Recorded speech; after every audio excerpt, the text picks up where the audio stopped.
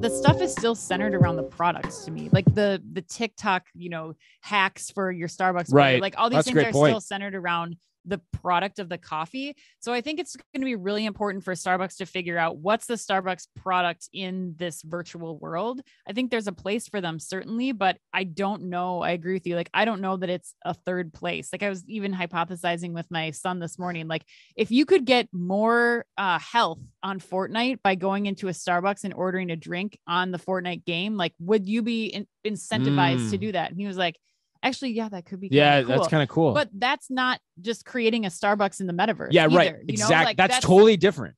It's a totally different idea. Out, like what your place is in these virtual worlds. And I don't think it's just rinse and repeat. Like the metaverse is the third place already. So I think that, Starbucks being a place you have to go in the metaverse just as is doesn't work.